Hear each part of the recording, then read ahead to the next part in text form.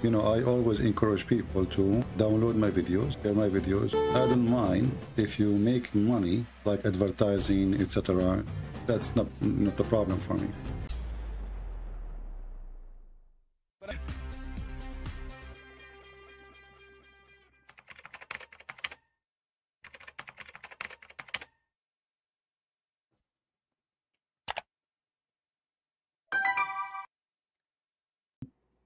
Hatun.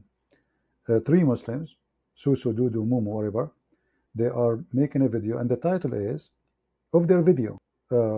Looks like it's okay to be a pimp in the Quran. This is the question. They ask it in the video, and they answer it, and they say yes. Look like it's okay to be a pimp in the Quran. There is nothing is called secular Muslims. Either you are a Muslim or not, and same with Christianity. There is nothing is called secular Christianity. Either Christians or not. Can you explain Quran chapter 16 verse number 29? Okay, let us go verse 16, chapter 16, sorry, 92. I don't want to hurt your eyes, but we have to do it this way. Yeah. Any Muslim want to help us with this verse? Who is a Muslim would like to help us with this verse? Somebody asking for it. Anyone? Because now if I give the explanation, they will say, it doesn't say that CP. It doesn't mean that CP.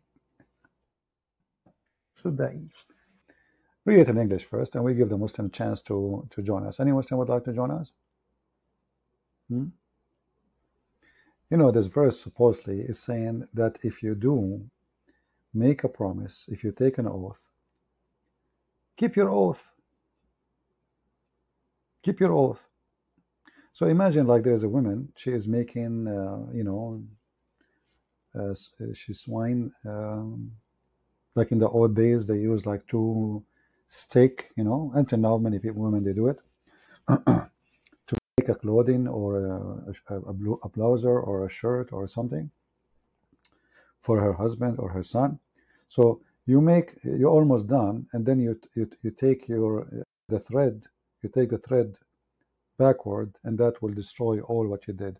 So why you do that? But this is the contradiction for the Quran, because the same book says Allah will not take you accountable for your false oath. The same book. I mean, this is really stupid book. If we go here, let's open the verse first. If we go here in this verse, where it says in chapter 2, Allah will not take you accountable for your false oath, but He will take you accountable for what you meant. Anytime He mentioned that. Chapter 2 verse 25, chapter 5 verse number 89. And if you take false oath, it's easy, you know. You do, you know, you slaughter an animal, feed some people, it's okay. Allah will not call you to an account of false oath, but for your intention. So the other verse you asked me for, opposing this one, how you are saying to them, keep your oath and your promise, and here you are saying to them, it doesn't matter really. So here you see that Muhammad is a very selective person. He is a false person. As an example, he took an oath in chapter of At-Tahrim that he will not have sex with his servant again. And then he claimed that his God, he told him, why Muhammad, why you forbid yourself by taking an oath what Allah made lawful for you? He took an oath.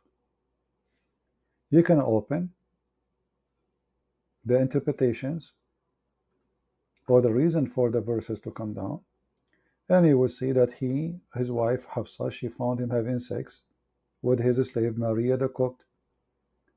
Muhammad, he took an oath, swearing by Allah he will never do it again. Few days after, Muhammad, he want to have sex with this woman again. So he made a verse saying that Allah told him, how you forbid what is made lawful for you? But we cannot find one verse in the Quran says that it's lawful for him to have sex with Mary the Copt, because the Quran allows Muhammad to rape only women who they are captive of war. Mary the Copt was a gift to him, not a captive of war. And the Muslims, they say to the black people, oh, Islam is against slavery. The guy, he accept her, he accept her sister, he accept her cousin, depending on the story. And then they accuse her cousin that he is the one who is having sex with her too, blah, blah story. So when she found him having sex with Mary, he made a promise that he will not ever do it again. He swear. He broke his promise. He broke his oath. And as usual, Allah is ready for him. That's why Aisha, she said, I see that your God, he rushed to your desire, Muhammad. Let us move this comment. Guys, you cannot read it, sorry. It's in the middle of the screen. I forgot. See? She's forbidden me for me. If you read actually even the Muslim comment about this story, many of them, they even deny it. But it's there in their books. Do we have any Muhammadan? So we have two crazy people only, they call us. The guy, he's called himself Abdullah, blah, blah, blah, blah, blah, and the other guy, Ultimate Fard, who accepted translation and then he refused the translation. In Al-Bukhari, yeah, actually, yeah, you are right. Why they will not go to heaven anyway? Because, you know, Muslims, they believe that when you have fornication, it's Allah who made you fornicate. It's not you. Muhammad is a mentally ill person. I mean, he is the one saying that when you do fornication, Allah, he made destiny for you to do exactly what you did. So how he can be punished? How you punish somebody? You made him do it. You see, if you serve in the army, if there is a war crime, a soldier, he will not be punished by the International Court of War Crime unless he did a crime not based on an order. Then the one, if he did not receive order, then he will be punished for the crime he commit. But if you are a soldier and your high command gave you an order to shoot a woman or shoot somebody he has nothing to do with the war, the command is the one who is responsible.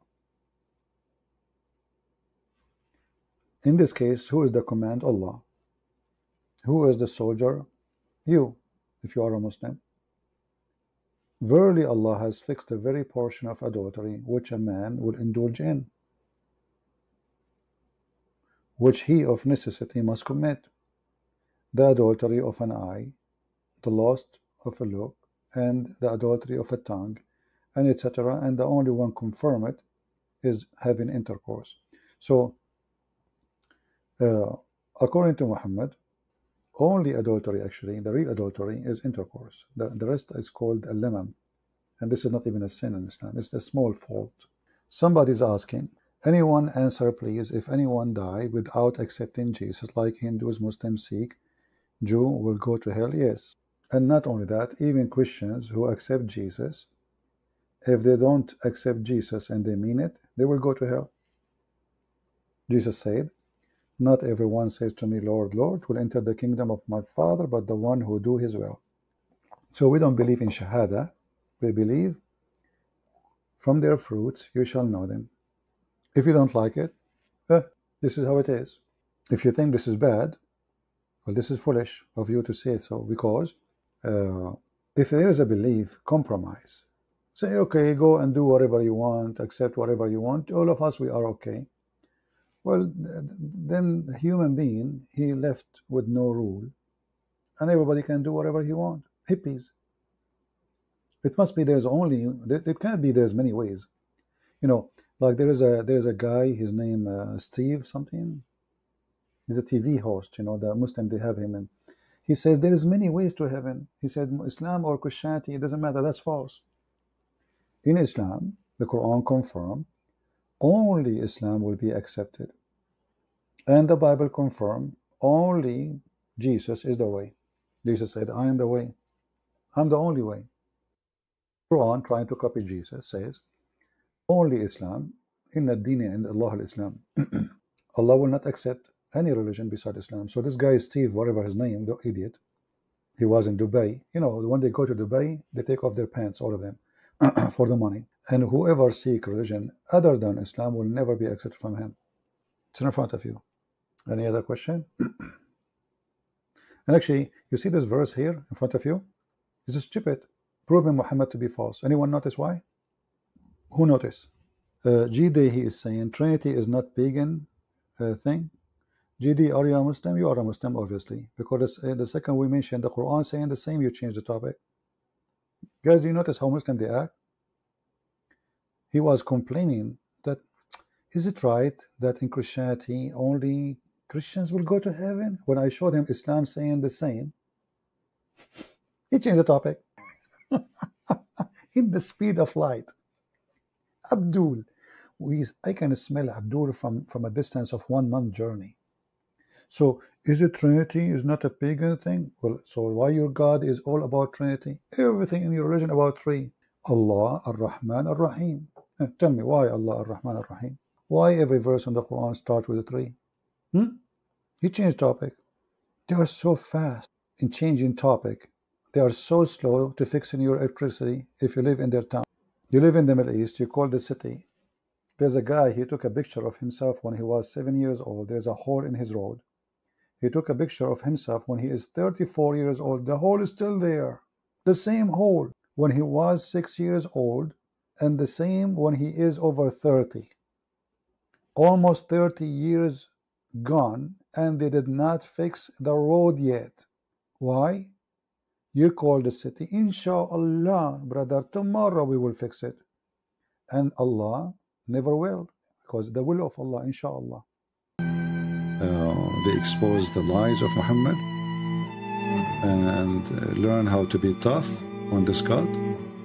And tough mean to be bold, to say it as it is, not as they want, not politically correct. Being politically correct is an illness, is a weakness. Is somebody, he's hiding something. He's been forced to say something.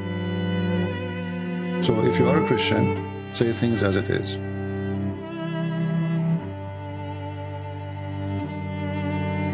Yes, we love the Muslims, but doesn't mean we will let the Muslim die and go to hell. Loving the Muslims is saving the Muslims. Is not the opposite. So when somebody, he says to you,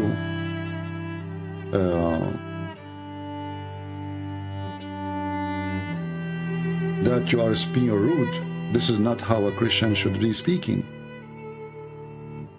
A true Christian is the one who say things as it is, and that will make it truth for sure.